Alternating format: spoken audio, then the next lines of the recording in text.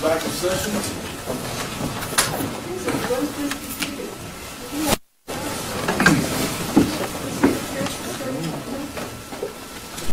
Adam Halper Henner from Jon Gruden on behalf of Jon Gruden. Welcome. Good morning, Your Honor. Chelsea Latina with McDonald Crown on behalf of Mr. Gruden. Thank you.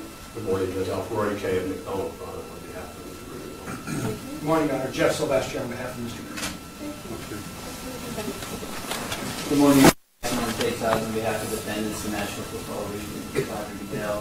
With me today is Mr. Shanmugam, who is appearing for Hawk BJ, as well as Ms. Vogland, who's also appearing for Hawk BJ. And sitting to my left is Ms. DeBella, who is the Vice President of Legal Affairs for the National Football League.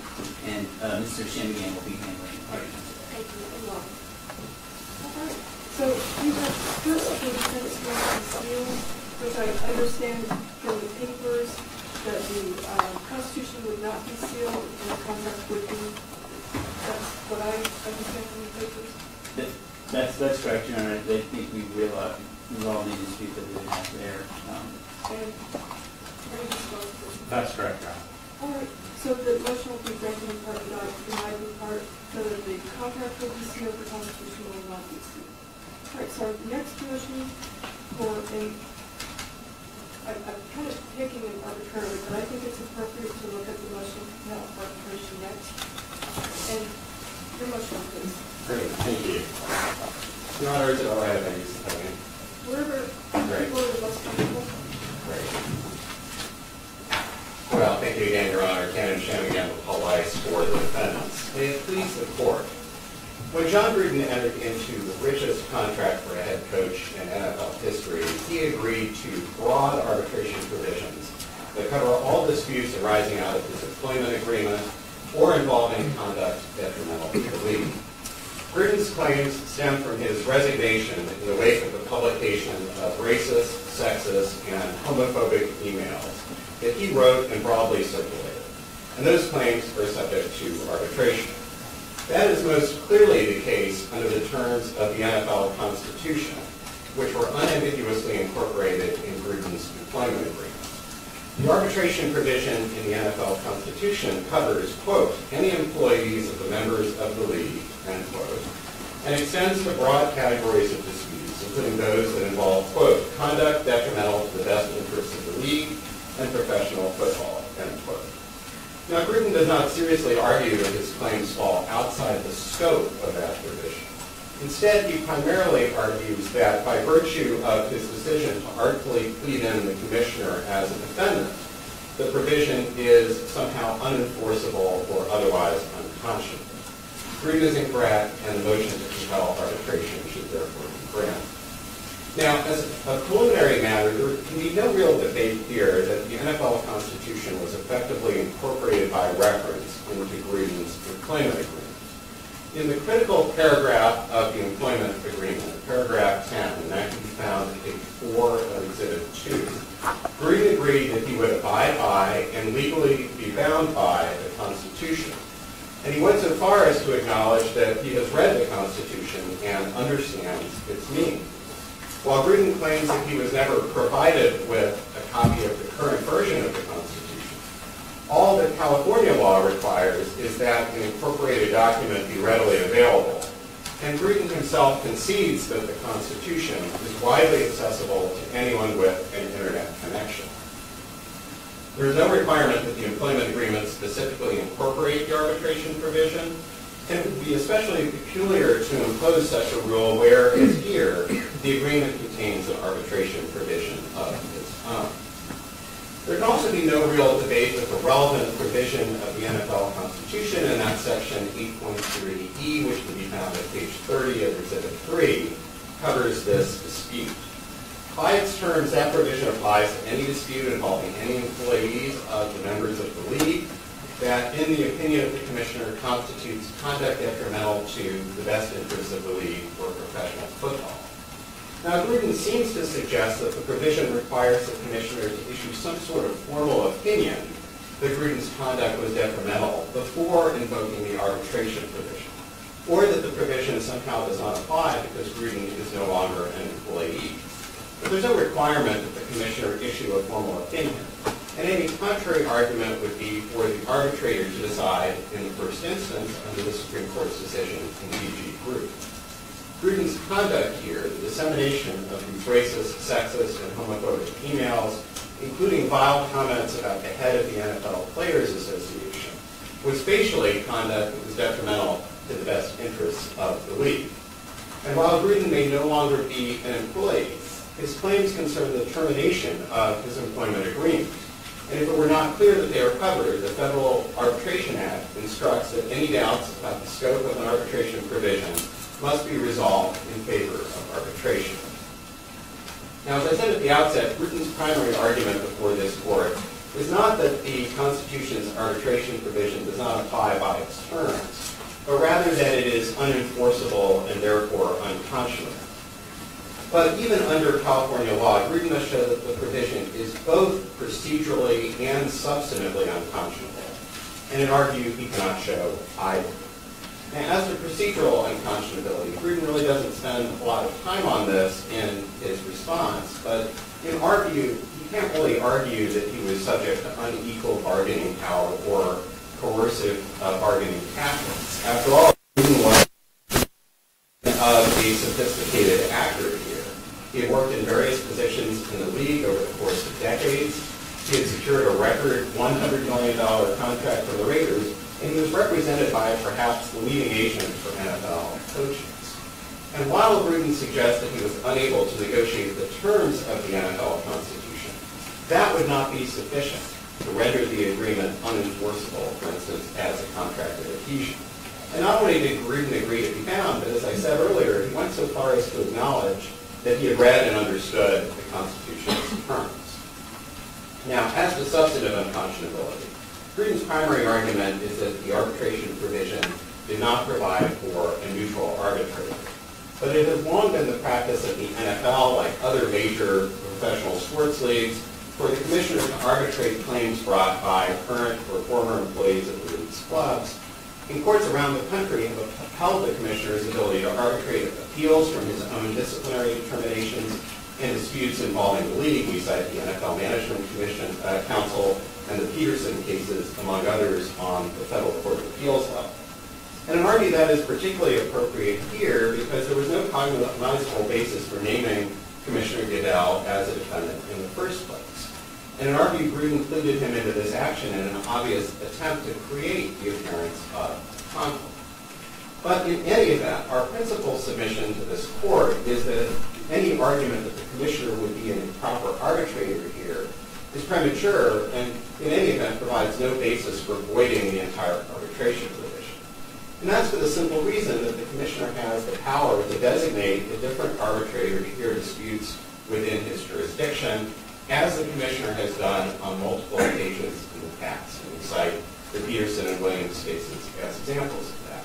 And even if the commissioner did elect to hear this dispute himself, it is clear that the proper forum in which to challenge the partiality of the arbitrator is in the context of the arbitration itself and, if necessary, in a motion to vacate the ensuing arbitral award on grounds of evident partiality under the Federal Arbitration Act. It's not appropriate to do that before the arbitrator has even been designated.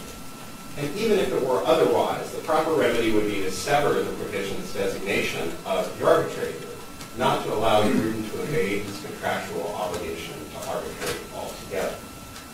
Now, one final point on substantive unconscionability, Your Honor. Gruden also suggests that the arbitration provision is invalid because it is somehow not mutual or illusory. But the Raiders, no less than Gruden, signed the employment agreement and therefore agreed to be subject to the NFL Constitution's terms. And the Constitution itself, by its terms, binds the NFL's member clubs as well. The mere fact that an arbitration is triggered by the commissioner's opinion that the underlying conduct is detrimental does not create any sort of circularity for the simple reason that any ultimate determination by the arbitrator on the merits of Gruden's tort claims would not invalidate the opinion by the commissioner that triggered the arbitration. And any effort to suggest that state law imposes substantive limitations on arbitration provisions beyond the generally applicable doctrine of unconscionability would violate the Federal Arbitration Act. Now finally, on this motion, Gruden's claims would also be covered by the arbitration provision in his employment agreement. Now there's no need for the court to reach the terms of the arbitration provision in the employment agreement if the court agrees that the, perhaps in some respects, broader provision in the NFL Constitution applies. But again, I would just make two very quick points with regard to the provision in the employment agreement. The first is that Gruden does not seriously argue that his claims fall outside the substantive scope of the arbitration provision. That provision covers, quote, without limitation, any dispute arising from the terms of this agreement, end quote. And it is long settled, in fact, the Hansen case among others, that tort claims, including claims for intentional interference with contract, are within the scope of similarly worded and broadly worded arbitration provisions. Instead, here, Gruden's primary argument is that the arbitration provision in his employment agreement applies by its terms only to matters in dispute between Gruden and the Raiders. But we submit that on the unusual facts of this case, the defendants are entitled to invoke the arbitration provision under the doctrine of equitable estoppel, which is, of course, one of the doctrines under which non-signatories are entitled to invoke arbitration provisions. Now, in this case, the NFL defendants aren't really even true non-signatories because the commissioner himself signed the agreement, and so I think that the defendants can be... Not as a party. Not as a party, that's correct. In his capacity as the commissioner, and we simply concede that the agreement is an agreement by its terms between Gruden and the Raiders. But I think for purposes of the doctrine of equitable estoppel, our submission is that Gruden's claims rely on and really presume the existence of the contract. And I think that there would be no real dispute that if Gruden had proceeded with his claims against the Raiders, rather than settling those claims first, and done so together with the claims against the NFL defendants, that all of the claims would have been sent to arbitration. And our submission is that the mere fact that Gruden settled his claims against the Raiders should not alter the outcome. But again, I would just underscore that with regard to the NFL Constitution, there's no such limitation with regard to the parties. The dispute here is really about whether other doctrines would limit the application of that arbitration provision, or that Gruden should somehow not be bound by it. And so this issue would only apply in the event that the court disagreed with our arguments on that score. Unless the court has any questions, I'll yield to my colleague on the other side, and we're happy to address any other points on the file. Thank you. Great, thank you. Opposition, please. Your Honor, again, Adam Halter and Jon Jon Gruden. The fact that Jon Gruden settled his claims to the Raiders very much doesn't have this case. Because the question I want to pose first is whether Jon Gruden could have filed a demand for arbitration in November 2021 on the same day that he filed his complaint. The answer is no. That employment agreement was terminated. The dispute resolution clause in that employment agreement was terminated and was replaced with a separate settlement agreement. And that settlement agreement, which is highly confidential, all I'll say about it now is that it definitely doesn't include an arbitration provision where the commissioner of the NFL gets to decide a dispute between the Raiders and Jon Gruden. So in November 2021, Jon Gruden had a settlement agreement with the Raiders, providing for a different dispute resolution agreement. He could not have filed a demand for arbitration as they suggest he could. Not only that, in November 2021, the commissioner of the NFL had not made a determination that any of the conduct, whether it's Jon Gruden's emails, or whether it's their intentional leaking of these emails to the press, or whether it's Commissioner Goodell himself, as an individual, calling the Raiders to demand that Jon Gruden be fired. No determination had been made that any of that conduct was conduct detrimental to the league. So how could Jon Gruden have filed a demand for arbitration that early in the process, when the only people that can decide whether this dispute is arbitrable, according to defendants, is defendants themselves? There was no basis for Jon Gruden to seek to compel arbitration or demand arbitration in November 2021, and there's no basis to do so today. No court has ever compelled arbitration in a case like this, and this court should not be the first to do so. Defendants are asking this court to decide, without an opinion from Commissioner Goodell, that it would be his opinion that this represents conduct detrimental to the league, and to refer the case to Commissioner Goodell so that he can decide for himself whether his conduct was wrongful. They didn't provide Jon Gruden any notice or hearing. They didn't follow any of their own internal procedures or policies. But today they're still asking for Jon to follow those same policies and procedures by sending this case to arbitration in front of Commissioner Goodell. The record simply isn't before this court. Neither John nor the Raiders could have submitted this dispute to arbitration under the provisions that the NFL is now trying to enforce. Those have been terminated and have been replaced by a separate dispute resolution clause. The NFL claims that it's a signatory but not a party to the employment agreement. But they can't keep that employment agreement in place or prevent the parties from replacing it with a separate settlement agreement, which is why they cannot invoke and stand in the shoes of either of the parties and try to compel this case to arbitration, when neither Jon Gruden nor the Raiders could send this dispute to arbitration under the clause of stand vote today. Defendants and Jon Gruden do not enter any arbitration contract together. That alone separates this case from nearly every other arbitration case where the parties themselves are trying to enforce an arbitration agreement between themselves. Instead, defendants try to construct a valid agreement to arbitrate out of multiple links in a chain and flimsy connections. First, they rely on that terminated employment agreement, and I believe at least twice allied a key portion of that employment agreement that is not broad, that includes any dispute arising from the contract, but specifically by its plain language, only covers all matters in dispute between Gruden and Club. They cannot rewrite that agreement to state that the agreement covers all matters arising out of the agreement or related to the agreement. That limitation is critical, and courts have never allowed a non-signatory to expand the plain language of an arbitration clause beyond what it says in terms of its limitation and scope. So we do seriously challenge whether this dispute falls within the scope of that arbitration clause, even to the extent that that arbitration clause is in effect between the Raiders and Gruden, which it isn't. That arbitration clause says it only covers all matters in dispute between Gruden and Club. So again, they try to rewrite this to claim that this is a wrongful termination claim or something that arises out of the contract. Not so. Not one of the claims advanced by plaintiff Jon Gruden depends on the language of the employment agreement that was terminated. Not one case that they've cited would extend the arbitration clause to cover claims brought into such context, where they didn't depend on the interpretation of the contract, on a breach of the contract, or anything related to the contract, except insofar as a potential element of damages. Absent a clear agreement to submit these disputes to arbitration, the court cannot compel arbitration. So what really matters, again, is what the parties actually agreed to. After Jon Gruden was forced to resign from the Raiders, he entered into that separate settlement agreement. And that settlement agreement does not cover this dispute.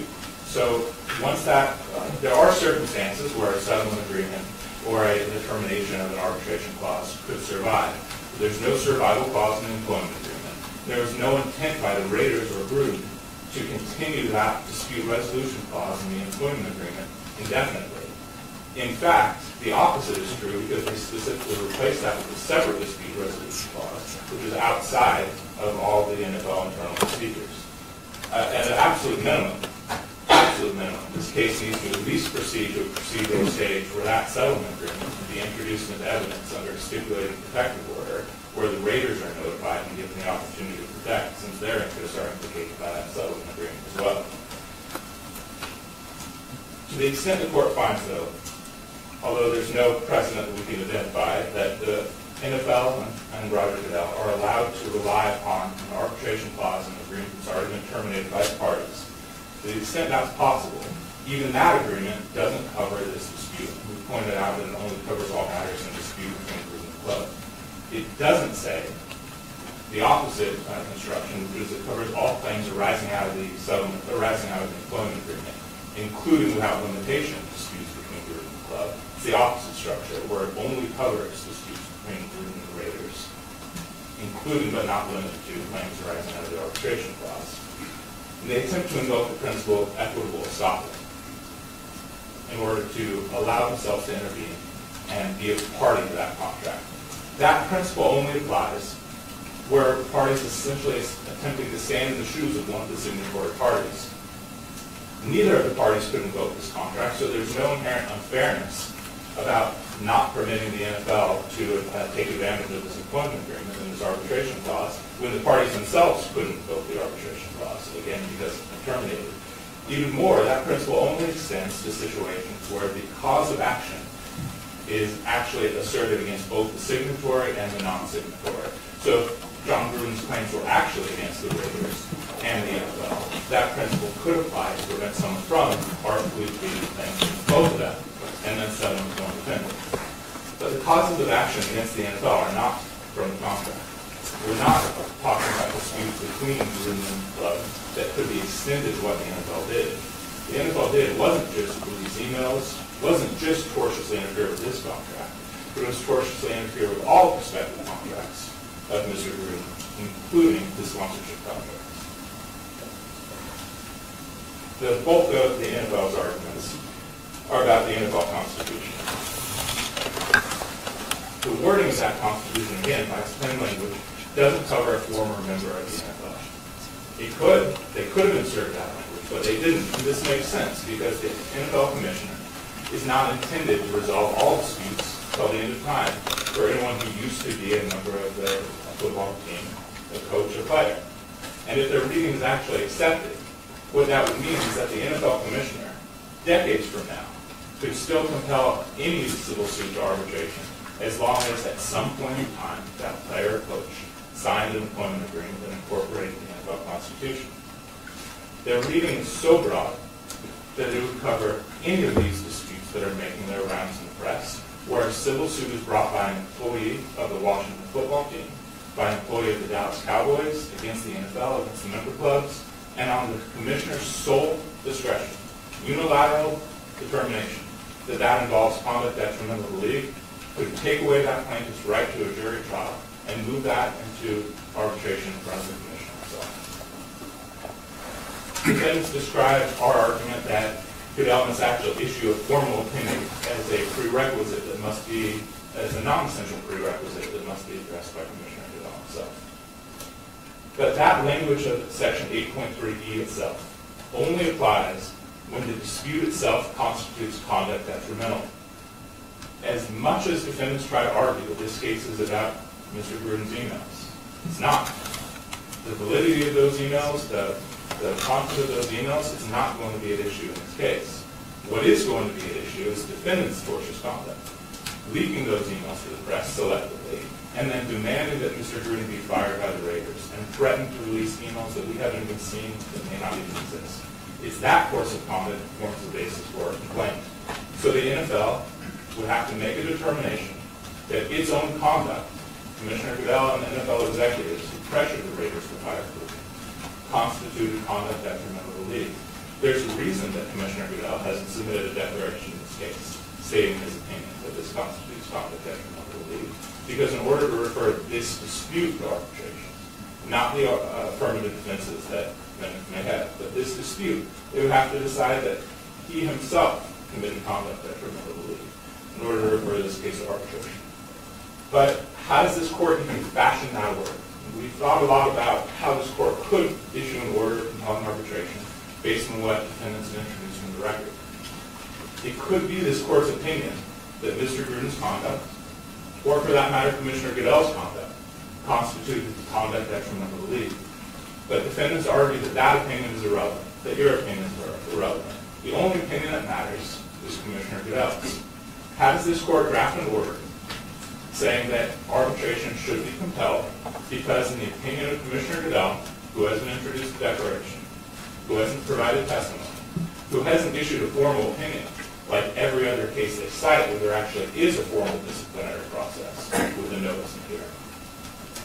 How does this court fashion an order that it is Commissioner Goodell's opinion, without any admissible evidence, that this dispute involves conduct detrimental to the league? We couldn't do that in November 2021 because that determination hadn't existed. We couldn't have filed a demand for arbitration on that basis. And neither can this court issue a determination on that basis because that evidence is not before this court. This court cannot possibly substitute its opinion for Commissioner Goodell's, not according to our arguments, but according to defendants. On to unconscionability. We believe we're correct when we say no court has ever ordered arbitration in these circumstances. And this is why. For all the discussion about how Jon Gruden is a sophisticated coach and how he has a sophisticated agent, Procedural unconscionability only requires a very small degree of procedural unconscionability when there's a sliding scale of substantive unconscionability. The NFL Constitution is an adhesion contract. It is not something that can be negotiated, and that's enough to move to the analysis of substantive unconscionability. And substantive unconscionability here is present in three very key areas. The first is the neutral arbitrator. The defendant's position is that Commissioner Gruden could decide not to hear this case, and that he has the ability, despite the plain language of the NFL Constitution, that invests his sole, absolute, unfettered discretion to resolve these cases with Commissioner Gruden. And they point to precedent where he is delegated to a supposedly neutral arbitrator. But nothing in the plain language of this Constitution or the employment agreement requires him to do so. So this court is faced with the determination of sending this case to the very person the plaintiff is attempting to sue. That's unconscionable because, and it doesn't just require the replacement of the arbitrator, it invalidates this process itself and invalidates the arbitration clause. The second is mutuality. Even for any employment agreement, any arbitration clause to survive, it has to contain a modicum of bilaterality. Here, defendants are simply incorrect when they say that both the Raiders and Jon Gruden agreed to send disputes via the NFL Constitution to the arbitrator. This is exactly what the Sneeze Act versus Kansas City Chiefs Football Club case held. Because even though the Raiders may in the abstract be bound by the NFL Constitution, they did not contractually agree to send any disputes of Jon Gruden to the commissioner of the NFL. All they contractually agreed to do, and Gruden, to be clear, Gruden was the only party in that dispute resolution provision that agreed to comply with the NFL Constitution and abide by its terms. Defendants have argued that the Raiders had an obligation to comply with the NFL Constitution as well. It may be true, but they don't have a contractual obligation, as the Sneeze Act court found, to respond to Gruden in the exact same fashion. That makes that clause non-mutual, because only Gruden would be required under the contract to comply with the dispute resolution provisions in the NFL Constitution. That's why the court did not order arbitration in the Sneeze Act, and that's why this court should not either. The third argument is about the circularity and status of this arbitration clause is completely illusory. Section 8.3 of the NFL Constitution identifies disputes as arbitrable, not if they involve conduct detrimental to the league, but if, in the opinion of the commissioner, they involve conduct detrimental to the league. There's no way for Jon Gruden to have known the commissioner's opinion in November 2021. But that opinion can also change. It's circular because in order for this dispute to be arbitrable, the commissioner must be of the opinion that the conduct involves conduct detrimental to the league. That's like saying a dispute is arbitrable only if plaintiff has breached the contract. That's not the scope of the arbitration, that's the result of the arbitration. So only if Mr. Gruden did something wrong is this dispute arbitrable. And if it turns out his conduct was not detrimental to the league, and the commissioner's opinion was wrong, then that means that case should never have been sent to arbitration in the first place. But no court, again, has ever compelled arbitration where one party gets to solely and unilaterally determine the scope of the arbitration clause. And that's what the commissioner can do here. In his opinion, and again, this is not bound by any principles in the NFL Constitution. Defendants vaguely try to argue that it's bounded by the principle of the implied covenant of good faith and fair dealing. But again, Gruden and the NFL are not parties to any contract, so that implied covenant cannot be applied against the NFL in favor of Gruden. But the arbitration clause is illusory. One party can unilaterally revoke it, unilaterally amend, unilaterally determine its scope. What predictability is there? What advance notice did Mr. Gruden have that his claims to be arbitrable when it depends on the NFL and the commissioner's sole discretion in terms of the scope of that arbitration clause? Conduct detrimental isn't defined. It's not bounded by any safeguards. It apparently can't be challenged according to defendants. And this court doesn't know whether it's conduct detrimental because Commissioner Gruden hasn't made that determination. But we would actually ask this even though the court doesn't need to reach the employment agreement, it doesn't need to reach the NFL Constitution, because these aren't contracts that can be enforced by Mr. Gruden, by the Raiders, and so certainly can't be enforced by the NFL. Even though the court doesn't need to reach that question, we would ask that this court go further and hold as a matter of principle that an arbitration contract, just like any other contract in Nevada, is illusory if one party has the unilateral right to determine its scope, determine its terms, and decide whether they are going to comply with that agreement by determining something is conduct detrimental, or not agree and comply with that agreement by determining the contract is not detrimental. To conclude, Your Honor, the plain language of this agreement, of any agreement, does not cover Mr. Gruden's claims against defendants, and there's no agreement to arbitrate. But we also do need to look at the practical reality here. It's not a circumstance where this is a procedural dispute, where about the same merits and the same discovery will take place in front of you or in front of Judge Tagliati at ARN.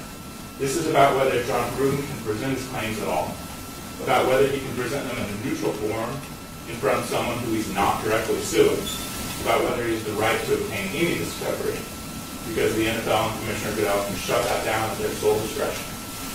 And the precedent created by such a decision, which would be new precedent, would be so remarkable and so harrowing that going forward, the Commissioner of the NFL could refer any dispute by any employee, by any cheerleader, by any worker in the Washington football team, to arbitration based on their unilateral opinion that it constitutes conduct detrimental to the league.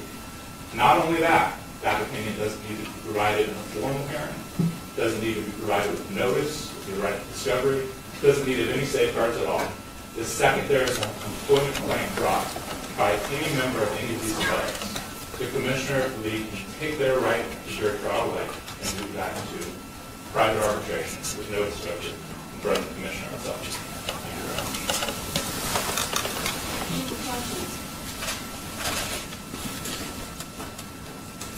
Thank you, Your Honor. I'll be relatively brief since I know we have another motion before you today. Let me turn first to the NFL Constitution. My friend, Mr. Hosmer-Henner, doesn't really renew any argument today that that provision was somehow not incorporated in the employment agreement. Instead, other than unconscionability, he makes just two arguments that I want to address very briefly. The first is this argument that the Commissioner somehow needs to issue a formal opinion that there is conduct detrimental to the best interests of the league. Again, our submission is that by the plain terms of the NFL Constitution, that's not required. To step back here, I think it's somewhat extraordinary for my friend to suggest that the Commissioner would not reach that conclusion. I think we can have a fair degree of confidence that the Commissioner indeed has reached that conclusion. After all, we filed the motion to compel arbitration on behalf of the Commissioner here.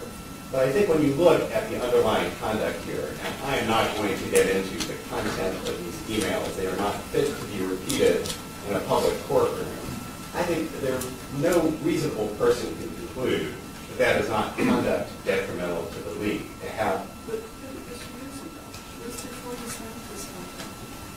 That is correct, which is to say that the emails were sent before he signed the contract. But the terms of the contract between Gruden and the Raiders make clear that that is conduct for which he can be discharged for cause. And so I think the fact that that conduct took place before he was employed and continued to have effect while he was employed does not preclude the application of either of the arbitration provisions at issue here. And what I would add to that is that to the extent that the second point that my friend makes is this point about the chronology here, the fact that this conduct had a nexus to his role as the coach of the Raiders is sufficient for limiting any concern that this provision could be invoked in perpetuity as the conduct that has nothing to do with an employee's role as an employee of the league. If someone from the NFL 20 years from now got into a car accident with Coach Gruden, that might be a different situation. But here, this is conduct for which Coach Gruden could have been terminated by the Raiders. He, of course, chose to resign instead, and therefore it falls within the ambit of the arbitration provision. And after all, the claims that we're going to be talking about on the motion to dismiss here are all claims that involve interference with the contractual relationship in some way, shape, or form. So that takes me to the unconscionability arguments. I'll just make a couple of additional points because I think most of our arguments have already been there. So first of all, with regard to procedural unconscionability, it is certainly true that under California law it is a sliding scale. But here in our view, there is no procedural unconscionability. And I think that the law with regard to contracts of adhesion is quite clear. We cite the Rockcliffe case for the proposition that a contract is only a contract of adhesion if it involves, a standard form that is drafted and imposed by a party with superior bargaining strength. This is not that situation. And I think that in order to have a contract of adhesion, at a minimum, Mr. Gruden would have to have alleged that the only options that he had were either to reject the contract or to agree to the terms of the Constitution. He has not done so here. I want to focus primarily on substantive unconscionability because I think that's where my friend Mr. Hosmer-Henry spent most of his time. And I want to address the two primary arguments that he made with regard to substantive unconscionability. First, with regard to bilaterality. He cites the Smezak versus Kansas City Chiefs case, but I think that the fundamental difference in that case was that the Constitution was not incorporated into the agreement at issue. And so the Missouri court in that case expressed concern that the team in that case really wasn't bound by the arbitration provision because the Constitution could potentially be amended and because it did not agree to any obligation at the time it entered into the contract. I think this is a different situation. With regard to this issue of circularity, first of all, I think it's crucial to keep in mind that the claims that are going to be resolved in arbitration are not claims that require a determination that there is conduct detrimental to the league. These are standard state law claims, the elements of which obviously vary from claim to claim, but the determination that's going to be made is a much different determination about the merits of Mr. Gruden's substantive claims. I don't think that there's anything substantively unconscionable about the fact that the commissioner has to make a determination in order to remit the claim to arbitration. After all, as is true for a number of the other provisions in the NFL Constitution, in the arbitration section, section 8.3, if the provision didn't have that restriction, I don't think that there would be any argument that there's something unconscionable about a blanket provision that requires all disputes to be remitted to arbitration. The fact that one party to this case has the ability to make a determination that remits the claim to arbitration doesn't render the analysis any different. The final thing I would say is just a couple of points with regard to the employment agreement. First, Mr. Hosmer-Henry started his argument by focusing on the terms of the settlement agreement between Mr. Gruden and the Raiders. He suggested that agreement somehow terminated the arbitration provision in the original employment agreement. That argument is nowhere to be found in the opposition to the motion to compel. And so we're really hearing that argument for the first time today. My understanding is that there's nothing in that settlement agreement that somehow abrogates the existing arbitration provisions. At most, there is an arbitration provision in the settlement agreement itself, which I think would properly be understood to apply if there are any disputes arising out of the settlement agreement by its terms. But ultimately, our fundamental submission with regard to the arbitration provision in the employment agreement is yes, it does contain a limitation with regard to the parties, unlike the provision in the NFL Constitution. That's where the doctrine of equitable estoppel comes into play.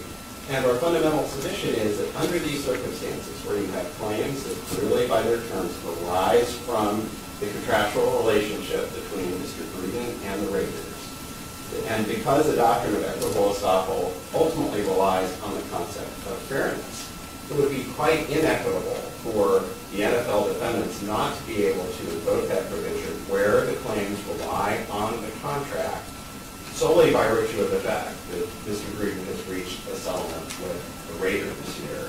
And so for that reason, the fact that the provision contains that limitation is only the start of the analysis. It's not the end of the analysis, because the whole point of the doctrine of equitable estoppel is that it creates an exception to the rule that parties' limitations in their arbitration provisions as to who is going to be able to invoke arbitration for narrowing due respect. Unless the court has any further questions, we will rest on our opinions. This is the defendant's motion to compel arbitration. It's going to be denied for the following reasons. The employment contract was terminated before this complaint was filed. And the complaint was drafted. The only allegations is that there was an intentional interference with contract. That's the only fact that will be based in favor of the defendant's argument. The complaint,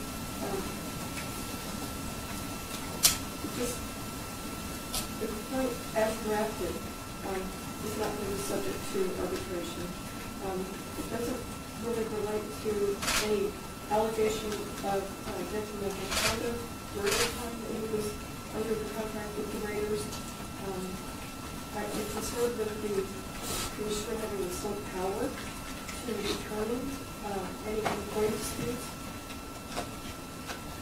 I do find that the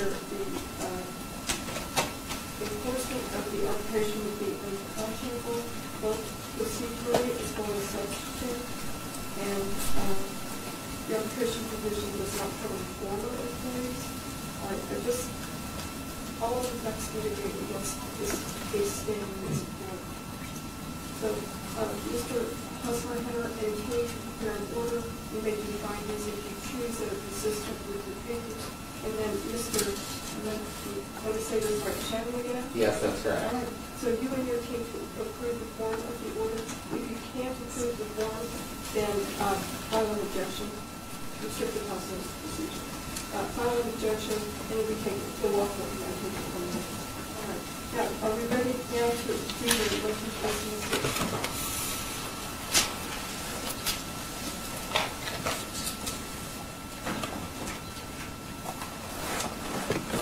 All right, thank you again, Your Honor. On the motion to dismiss, our submission is obviously that the claim two should be dismissed under Rule 12b-5. Of course, the NFL categorically denies Gruden's basic claim that it was responsible for leaking his vile emails to the league. But our submission on this motion is even under the familiar notice pleading standard of Rule 8. Gruden has failed to allege crucial elements of each of his claims, and he is thus not entitled to relief, even if the non-conclusory allegations in the complaint were taken as true. For that reason, we submit that the motion to dismiss should be granted. And I'd like to start with the intentional tort claims, and as Your Honor is aware, our submission is that those claims fail for three primary reasons.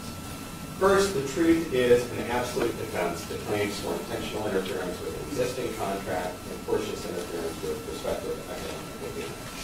While Mr. Gruden is correct that the Nevada courts have never specifically addressed the issue, the almost universal rule in other jurisdictions is that truthful statements cannot give rise to a cause of action for intentional interference. Now, that defense is rooted in the First Amendment. It's rooted in the notion that a claim founded on the provision of truthful information, whether that claim comes in the form of a defamation claim or a claim for intentional interference, would infringe on the free speech rights of the speaker. Defendants have cited numerous cases that extend the truth defense to claims for intentional interference with existing contracts, as well as claims for interference with prospective economic advantage. Now, Gruden does not offer a valid rationale as to why a Nevada court should not adopt truth as a defense to intentional interference claims. Nor does he dispute that the leaked emails were his own and thus that any speech by defendants would have been truthful. Instead, he now argues that the leaked emails were somehow misleading and that the NFL pressured the Raiders to fire them. In fact, Mr. Hosmer-Henner went so far as to suggest, though this allegation is not in the complaint, that the commissioner called the Raiders in order to apply that pressure. But whatever the specific allegations, they don't matter for the following simple reason. Gruden has not alleged in this complaint or explained even in the briefing on this motion what it was that rendered the leaked emails misleading. He does not allege that other emails would somehow have bearing on the meaning of the leaked emails or provided any context that would have affected his employment status. The mere fact that the NFL did not leak all of the emails involved with the WF, or did not release all of the emails involved with the WFT investigation does not render Gruden's emails misleading. And Gruden's claim, really an unelaborated claim that the NFL somehow put pressure on the Raiders, does not affect the defendant's ability to invoke truth as a defense. Because the emails that Gruden sent that led to his resignation were fully his own, as were the sentiments, the vile and offensive sentiments expressed in them, any claim based on the provisions of those emails is subject to the absolute defense of truth. Now, second, and relatedly, Gruden has failed to plead the defendant's lack of privilege or justification for interfering with his existing contract or prospective economic advantage. While the Nevada courts have so far held only that the absence of privilege is an element to a claim for tortious interference with prospective advantage, Gruden offers no reason why a Nevada court should not extend that requirement to a claim of intentional interference with an existing contract. In both instances, there are certain justifications that have sufficient social value to justify interference with existing or prospective contractual relations. Here, the NFL had an obvious and unequivocal interest in rooting racism, sexism, and homophobia out of professional football. Indeed, both the NFL and the Raiders had the ultimate power to terminate Gruden for his conduct, which reflects the NFL's interest memorialized in the Constitution in taking action against anyone who engages in conduct detrimental to the league. The defendants had an especially strong interest here because the primary contract at issue was not with some unaffiliated third party, but rather with one of the league's member clubs. Now, third, Gruden fails sufficiently to allege one of the elements of the claim, the specific intent required for a claim of intentional interference. And under settled Nevada law, we cite the JJ Industries case for this proposition, Gruden must plead the defendant intended to induce the Raiders to breach their contract with him or to prevent him from obtaining future economic opportunities. On this issue, Gruden offers only conclusory and inconsistent allegations of intent. It is wholly unreasonable to infer that Commissioner Goodell specifically intended to interfere with Gruden's contracts simply because Gruden used derogatory terms to refer to him. Nor is it reasonable to infer that defendants collectively had the requisite intent based simply on the fact that there were negative stories in the press concerning the NFL's investigation into the Washington football team. Even under Nevada's notice pleading standard, Gruden has failed to allege any actual facts supporting an inference that defendants acted with the requisite intent. Now, Gruden's negligence-based claims, and those are claims for negligence, negligent hiring, and negligent supervision, are also invalid. Most fundamentally, Gruden has failed to allege that defendants owed him a duty to protect him from the public disclosure of the vile emails that he sent to NFL accounts. Notably, the NFL did not affirmatively collect those emails from Gruden's own account. Instead, he voluntarily sent those emails to various other individuals' accounts with no reasonable expectation those emails would remain confidential. And the mere fact that defendants chose not to release other emails they collected in connection with the WFT investigation does not entail the conclusion that defendants owed an affirmative duty to Gruden, who had no connection to that investigation. But in any event, even if such a duty existed, it was obviated because, as a matter of law, Gruden assumed the risk that his non-private emails would be disclosed. And the Turner case, among others, teaches us that this is indeed a question of law and not a question of fact. Now here, there's no dispute about the relevant facts, because Gruden does not allege that he had any sort of understanding with the recipients of the emails that they would be kept confidential. As with letters, there's no expectation of privacy with emails upon delivery. At most, Gruden alleges that he willingly sent emails to a third-party recipient at the WFT address, that the WFT in turn sent those emails to the NFL, and that the NFL thereafter disclosed them. That cannot sustain a claim of negligence because, again, Gruden assumed the risk. In addition, with regard specifically to the claims for negligent hiring and negligent supervision, those claims fail because Gruden has not alleged that defendants knew that any employee had a dangerous propensity or was otherwise unfit for the employment position. That's the crux of any negligent hiring or supervision claim, and Gruden does not seriously suggest otherwise. And of course, Gruden's complaint contains no specifics concerning who the negligently hired or supervised employees were or what their role was in the alleged And finally, Gruden's remaining claims, his claims for aiding and abetting and for civil conspiracy, are entirely derivative of his substantive tort claims, his intentional tort and negligence claims. And if those primary liability claims are dismissed, the secondary liability claims should be dismissed as well, because Gruden has to allege either an unlawful objective in the case of conspiracy or a wrongful act in the case of aiding and abetting in order for those secondary liability claims to proceed. In addition, with regard to the claim for conspiracy, employers and employees cannot conspire together when they're acting on behalf of the company. And to the extent that Gruden makes an allegation that Commissioner Goodell is somehow not acting on behalf of the NFL, that's at odds with his other allegations. And while, of course, They do allege him in his own court.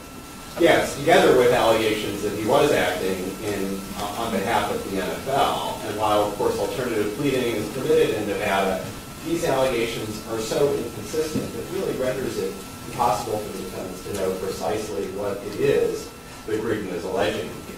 In any event, the only way that Gruden can avoid the doctrine that employees within a single company cannot conspire is really by resting on that allegation. So our fundamental submission is that for the reasons stated in the papers that I've stated today, that the claims are legally defective.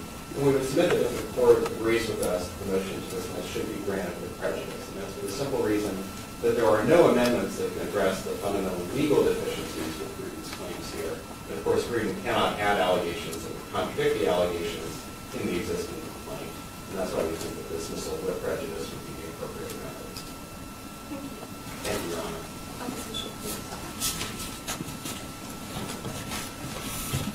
Your Honor, the motion filed by defendants doesn't challenge the pleading that we filed. It challenges the pleading that they wish we had filed.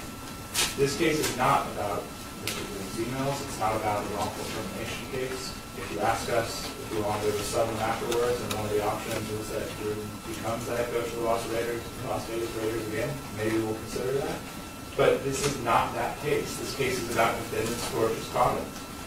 Sometime around June 2021, the NFL executives obtained Gruden's emails as part of an investigation into the misconduct of the Washington football team in June 2021. Those emails represented a small fraction of the 650,000 emails gathered in that investigation and predated Gruden's hiring by the Raiders and occurred at a time when he was no longer at the Raiders, dating all the way back to 2011. Those emails were deemed so confidential by the NFL that they refused to release them in response to a congressional request. And between June 2021 and October 2021, defendants took no action whatsoever with respect to those emails. On October 7th, 2021, Jon Gruden was the head coach of the Las Vegas Raiders in first place in the division. And then on October 8th, 2021, defendants leaked a selection of these emails to the press and to the Wall Street Journal. Those emails have never been made public. We haven't introduced them into the record. We've seen them only as a reflection of what the journalists reported.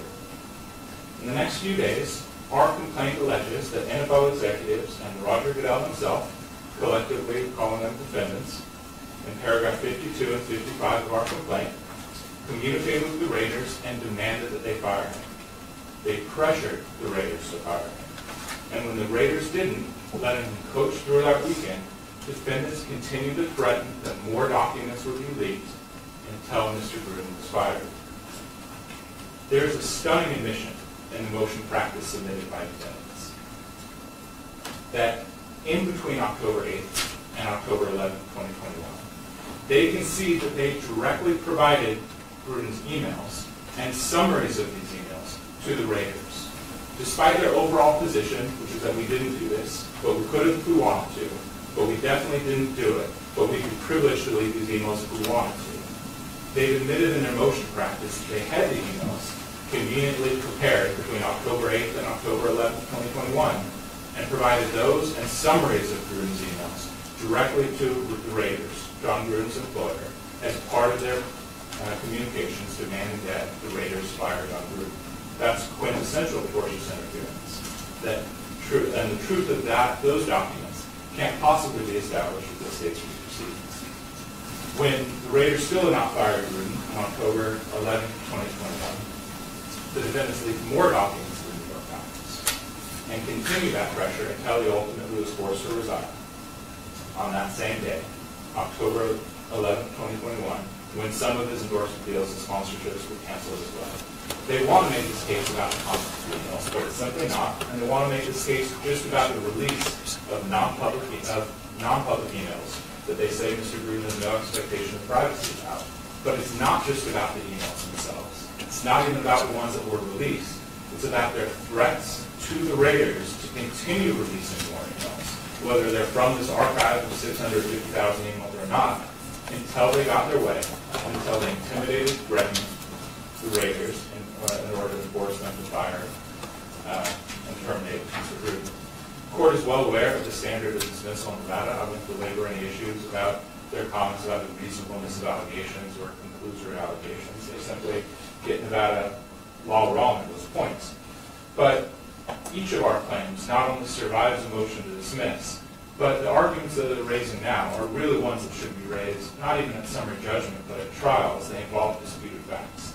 The first defense they raise is that truth is an absolute defense. And they fail to recognize that that is not the overwhelming authority in all jurisdictions. Certainly in some jurisdictions, truth is an absolute defense. But that's usually in the context of when honest advice is requested, and there's nothing more than the truthful publication of facts related to a claim for tortious interference.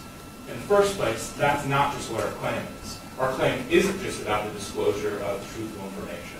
It's about the pressure put by the defendants onto the Raiders. So truth has no bearing on those threats and those pieces of intimidation.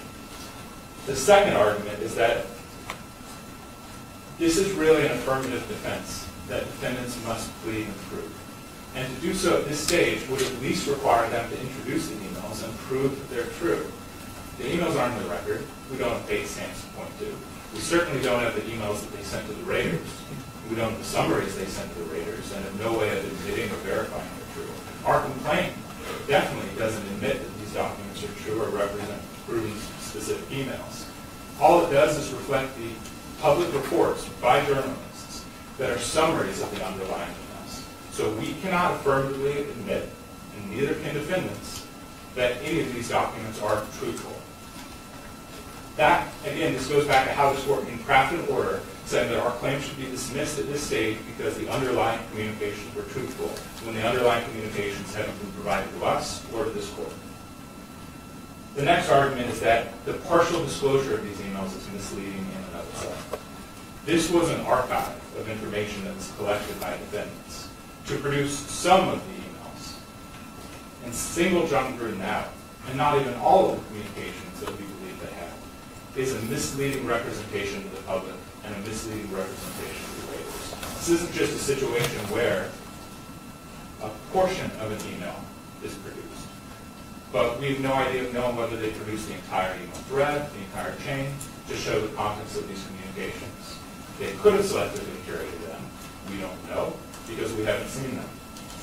But when you produce a small section of that archive of emails, you make Jon Gruden look to be the only person who's communicating in this fashion in the entire NFL. The effect of dropping that entire archive, 650,000 emails, to the press all at once, it would be dramatically different than releasing 6, 7 of Mr. Gruden's emails by themselves and indicating that he stands apart from the rest of that archive.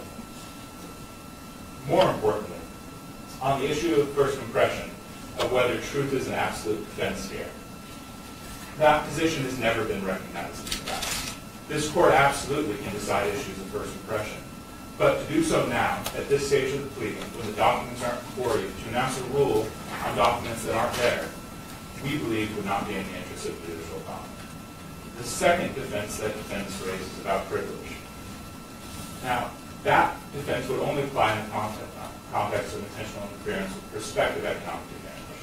And they say there's no logical reason why this court should not extend it to an intentional interference with an existing contract. Well, one of the reasons is the Nevada Supreme Court has not. And they're asking this court to essentially overrule the elements for the intentional interference contract that the Supreme Court has laid out.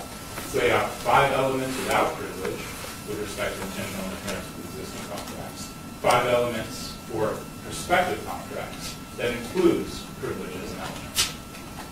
It's not just extending the general principle to something the court has ruled on. The Nevada Supreme Court has ample opportunities to determine that privilege is one of the elements of intentional interference with existing contracts, and it's never done so. In fact, it's laid out the opposite by separating those two causes of action. But even if privilege were to apply here, to show that the NFL had a privilege to disclose these emails, to threaten the Raiders, our argument with respect to prospective economic advantage is this. It matters that the NFL had policies and procedures for addressing this conduct that they chose not to employ. To claim that you have a privilege, to act in a way that is contrary to the NFL Constitution, to contrary to the notice and hearing and due process procedures set forth in the NFL Constitution, would mean that those procedures are meaningless within the NFL's own policies and procedures. If they could tortiously interfere with prospective economic advantage, because they're privileged to do so outside of their contractual documents, that would vitiate those contractual documents and allow them to do whatever they want without any notice of hearing to any of the employees of any of the leagues. They'd be able to circumvent those provisions. And they argue that with respect to either of these courts, I believe, we haven't pleaded specific intent. One, I believe this court, it's been a while, but in business benefits for Clark County School District, this court specifically held that intent only needs to be pleaded generally. That's specifically what the Nevada Rules of Civil Procedure state. And more importantly, we have it throughout our complaint that defendants did act intentionally, were aware of the contracts, and intended to disrupt it. No clearer example than paragraphs 52 and 55, where they actually demanded that the contract be terminated. Briefly on negligence and the accessory reports. On negligence, clearly these are alternative causes of action, and to claim that we need to identify the specific individual's propensity to dangerous conduct at this stage goes against Nevada law at the pleading stage. We don't know who leaked these documents because we believe the defendants intentionally did. But if discovery shows that there was a negligent action at some point, that's when the obligation to produce knowledge of propensity or investigate the hiring. And that's exactly what the Hall case in the Nevada Supreme Court held, which was when, in the course of discovery, the individual was trying to determine the circumstances surrounding the hiring of the bouncer, and that discovery was foreclosed. The case was reversed and sent back to the trial court. But when, at the pleading stage, they require us not only to identify something that needs to be determined in discovery, but then show why that person's hiring, which we have no access to at this point, is dangerous, that goes too far under Nevada law. What we've alleged is that harm occurred in the alternative, and certainly have the ability to pursue discovery on that aspect alone. And on conspiracy and aiding and abetting, certainly those torts exist because the ability of plaintiff Jon Gruden to state that Commissioner Goodell acted in his capacity as an individual is sufficient at this point to allege that he was acting outside of his capacity as an alternative argument within the context of our plea in order to allow that motion to proceed without this court determining in what capacity Commissioner Goodell was acting at the very beginning of this case, as a matter of fact. Moreover, we have pleaded that there are rows and does that may have associated with, acted in concert with the defendants. Your Honor, when preparing for this case and this oral argument, it did feel like many of these arguments were more appropriately addressed in summary judgment and more appropriately addressed at trial. It's certainly something that we could spend a significant amount of the day talking about these various arguments and facts that we can eventually show and prove in our complaint. But under Nevada's liberal notice plea, we've done more than enough. This is a case that we believe won't only win at this stage, but will win on summary judgment and will win a trial. But certainly at this stage, this court shouldn't foreclose any of our alternative causes of action before we give them a chance to get to the second case. Thank you very much.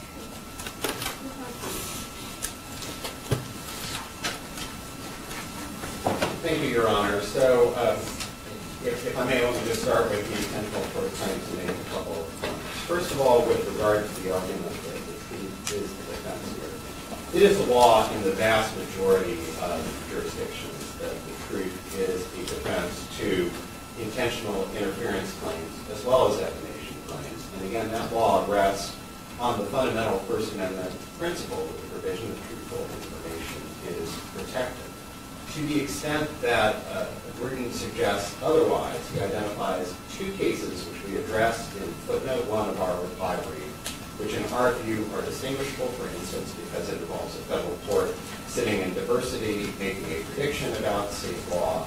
And again, we would point this court to the law from other jurisdictions, and in particular, we would point this court to the Berkey case from California, which rejected any effort to draw a distinction between claims for interference with existing contracts on the one hand and claims for interference with prospective economic advantage on the other.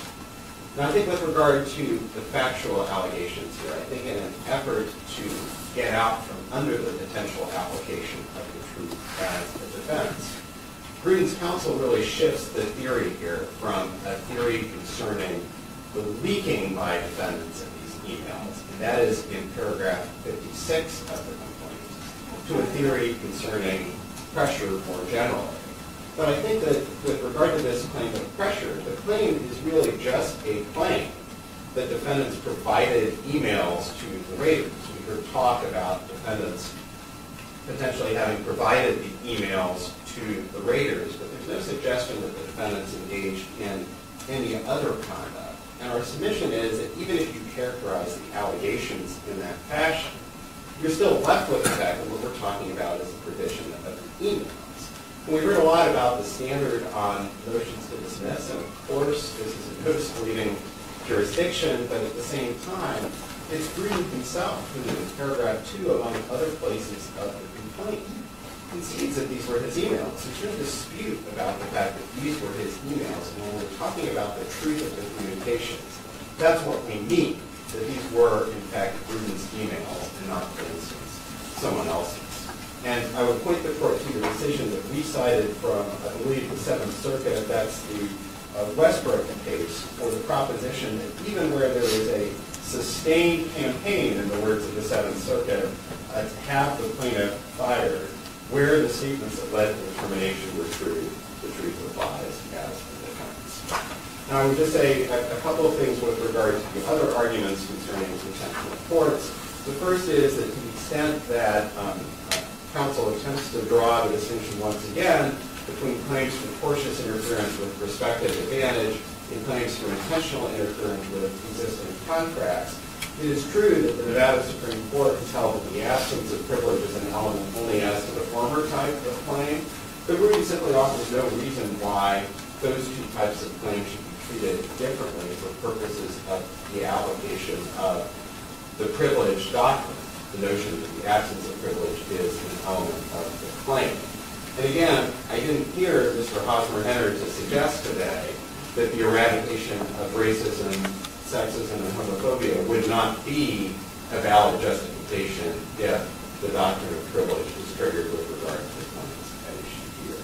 And with regard to the issue of intent, the only thing I would just emphasize is that our submission is that the intent that's required here is not some sort of generic intent to do harm. It is an intent to induce the raiders to breach their contract with Gruden or to prevent Gruden from obtaining future economic opportunities. And so while it may be true you don't have to provide specific allegations, that's still the relevant intent, the so-called specific intent as to those claims. Now, with regard to the negligence claims, I think the only thing that I would say is we really didn't hear anything today on our arguments concerning either the existence of a duty or the assumption of risk. And those, Mr. Hosmer-Henner really addressed the specific arguments with regard to negligent hiring and negligent supervision. But our arguments concerning the absence of a duty and the assumption of risk apply to all of the negligence-based claims here.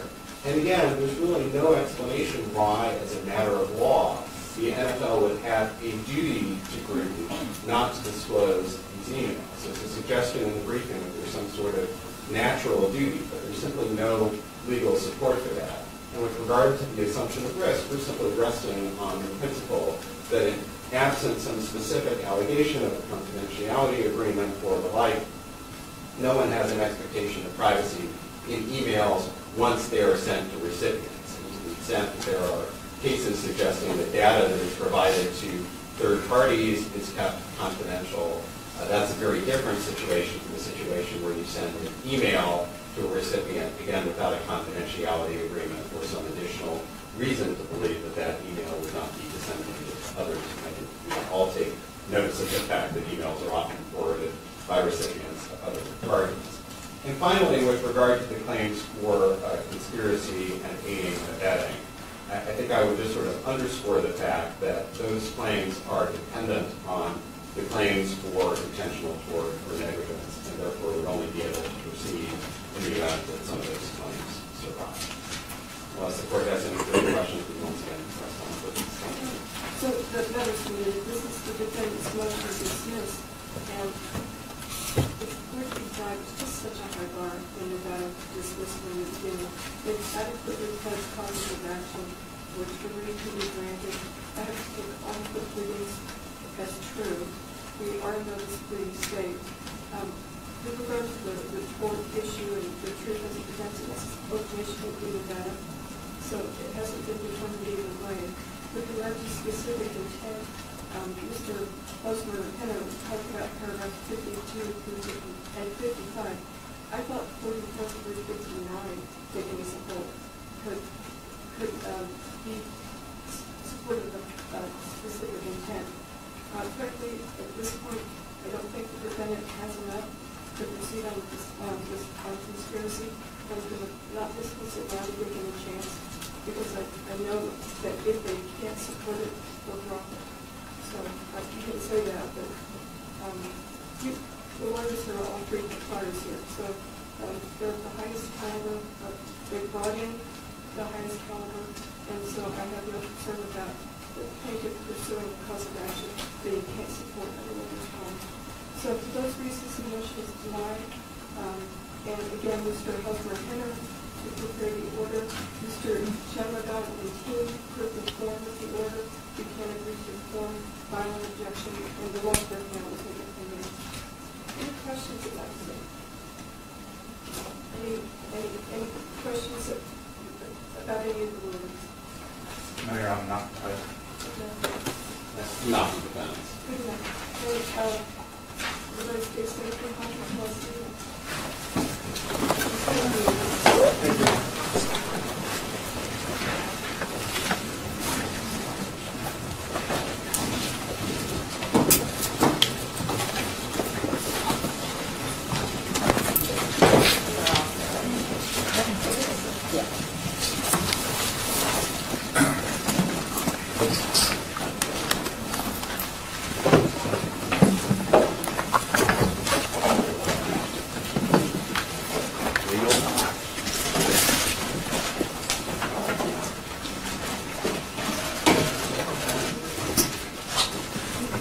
Bob?